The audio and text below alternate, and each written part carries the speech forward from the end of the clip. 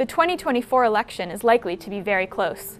Like the 2020 presidential election and the 2016 election before that, it could come down to a few thousand voters in a few states. To win these key states, candidates both need to persuade people to vote for them and convince them to turn out to vote. So, where will we see these key indicators of whether a candidate has been successful?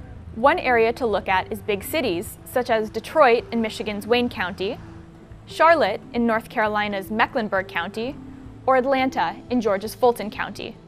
These are areas that historically have voted for Democrats, so the number of people who turn out to vote in these areas could be important to offset Democratic losses in the more rural or Republican-leaning parts of these key states.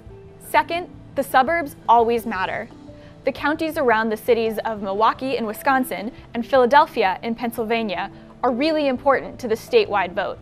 These suburbs have been steadily moving toward the Democratic Party in recent years, but if a Republican candidate could begin to win back some of these voters, that could go a long way in helping them retake each state. The third place to look at is really large counties.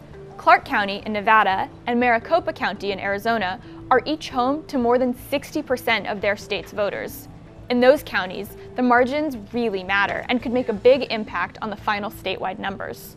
So as you're watching results come in on November 5th, take a look at these types of places to get a sense for where the statewide race is going.